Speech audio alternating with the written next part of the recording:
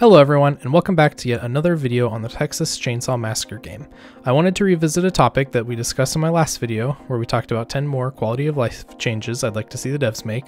I got a lot of great comments and responses, and many people seem to agree with the close encounter topic that could use some changes. So with yesterday's announcement in the new Muerto Times of some changes coming to Grappler, this seemed like the perfect time to talk about some alternative options because, let's be honest, no one likes to mash. We all cherish our controllers and keyboards too much to want to break them while trying to grapple Johnny or a Leland or a Anna. And if I'm not mistaken, I think Gunn did mention that they are still going to look at the close encounter mechanic, whether this is solely in this upcoming change to Grappler or if it's a full-on mechanic rework. We don't know for sure, I guess. It could be coming in addition to this Grappler change even, or it could be coming sometime down the road. We don't know. The patch notes aren't officially out yet, so maybe we'll find out in there. I guess only time will tell, but for now, I think it's a fun idea to maybe discuss some alternatives. The first alternative option I want to mention is one that someone actually brought up to me in my last video, and that is the system that is currently in the mobile game Dragon Ball Legends, where you have the Time Those Taps minigame. I'll be honest, I've never even heard of this game until now, but I did my research, and I think this option honestly has some potential. It's similar to kind of how field goals work in Madden games, where you basically have to press a button when the meter or the line reaches the highest point in the arc. In this case, it's only a one button press, so it's a little different from those and definitely different from the current mashing system. This could work, and they could certainly determine who wins the grapple based on maybe who got closer to filling the meter. Of course, they would have to account for ties in some way, but I'm sure that already exists with the current system, so they could probably just transfer that over to this one. Another option that could work is one I mentioned in the last video, and that is of the arm wrestling in the new Outlast Trials game.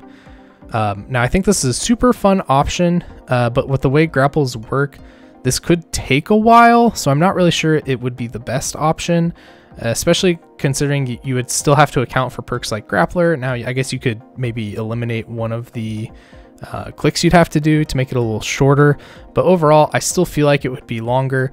They would probably have to put some sort of cap or at least adjust it in some way to maybe make it shorter or quicker for both players. I'm not really sure if this one would work, but I did still think it was worth mentioning again. I can't believe I didn't think of this until now, but why don't we bring back a familiar mechanic from that of our beloved Friday the 13th. Both players could be given the same minigame with a few button prompts and say maybe whoever completes it first would win.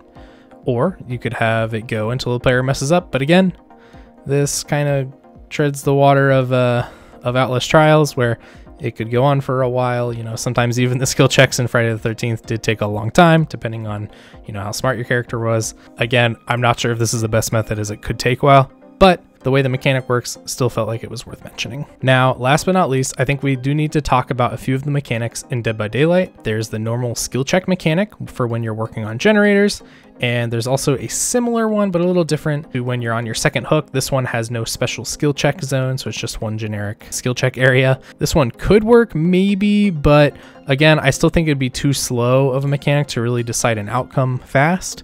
Could they speed up the skill checks? Sure, but then at that point, it's kind of the same as the F13 one here and there, and you know, at that point, what's the point?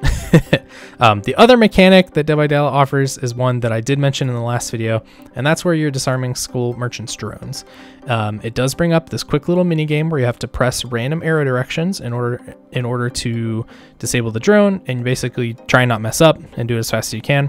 It's quick and could be endless if that's what they wanted to decide to make the win scenario. Honestly, how I think it would be best for TCM would be if they got rid of the string of 5 and maybe did make it infinite, or at least had it cycle through one by one, kind of like a quick time event situation. If you did this, you could apply the same logic the game currently uses with strength, grappler boost, etc., and apply it to this, and you know, you can see how fast either the person correctly picks the keys or the buttons if you're on a controller.